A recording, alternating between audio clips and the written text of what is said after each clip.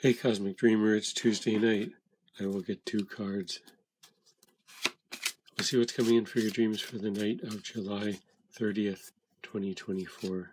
Tune in, drop into your dreaming body, connect to the intelligence of the universe. Emotional Whirlwind is the card from the Untold Truths of the Heart Oracle. My name is Rick Aster. I will also get a card from the Light Seers Tarot.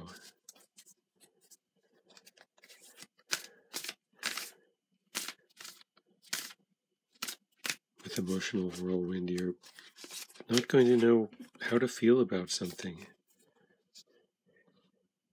And then the cards here are the Hanged Man and the 8 of Pentacles. So what this is saying is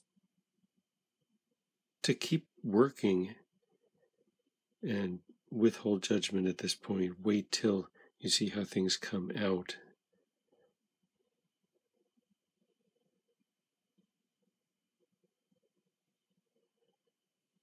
So this could even be a kind of paranoia about something you've been working at a long time, where you see signs and some of them are favorable and some of them are unfavorable, and you start asking what they all mean and making a story around them.